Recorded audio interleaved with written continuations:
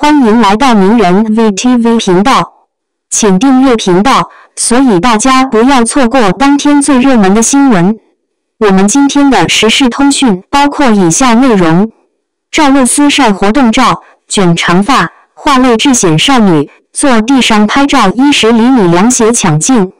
赵露思作为一位自媒体创，在年底接连参与了多个大型活动的邀约。她参加了红毯活动，还在舞台上表演了歌舞才艺，因此受到了很多人的关注和喜爱，人气上升迅速。在19号晚上的一场盛典之前，赵露思的工作室为她做好了妆发。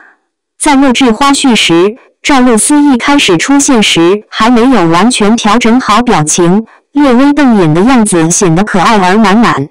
虽然滤镜的使用有些过分，但她很快展现出了自己调皮的一面，对助理的相机开心地笑着。尽管有很多人批评她笑起来嘴巴有点大，但她的甜美笑容和美貌依然征服了很多粉丝。她将美颜功能调到最大化，使得画面中的她看起来白到发光，就像是漫画中走出来的小女生一样。赵露思百变的风格也是粉丝们喜爱她的原因之一，她阳光活泼的形象很容易赢得人们的喜欢。赵露思受到很多活动主办方的欢迎，这从他们向她抛来的橄榄枝中可见一斑。她现在的受欢迎程度如此之高，即使是普通路人见到她明媚的笑容也会倍增好感。赵露思的工作室也紧跟着她的步伐，更新了一组由摄影师拍摄的正式大片，也改变了之前的滤镜风格。当赵露思正脸看镜头时，脸上画着的一颗泪痣成为了亮点，与黑色蝴蝶结装饰很搭配。此外，赵露思每次认真表演起来，眼神也比之前更有内涵，开始向着专业演员那种演技派的方向靠拢。最近几次公开露面，赵露思更多选择淡色系礼服，而这次团队终于选择了黑色纱裙，凸显出了她的细腻肌肤。赵露思本身发量就非常丰富，再加上后期增加了发片，使得她的卷长发更添几分少女感，非常适合她。当赵露思坐在地上拍照时，她脚上那双高跟凉鞋也吸引了很多人的注意，鞋跟非常细，考验了她的平衡能力。女艺人不仅需要在冬天穿裙子受冷的困扰，一年四季都无法离开高跟鞋的困扰。为了出彩，她们真的需要付出很多努力。希望赵露思在晚上的活动现场能够充分发挥出自己最好的状态，展示出最佳的形象。在参加活动时要小心走路，确保自己的安全。作为一位自媒体创，她的努力和成功也给其他人带来了启示，让更多人看到了自媒体行业的潜力和机会。相信她会继续取得更大的成就，为自媒体创树立榜样。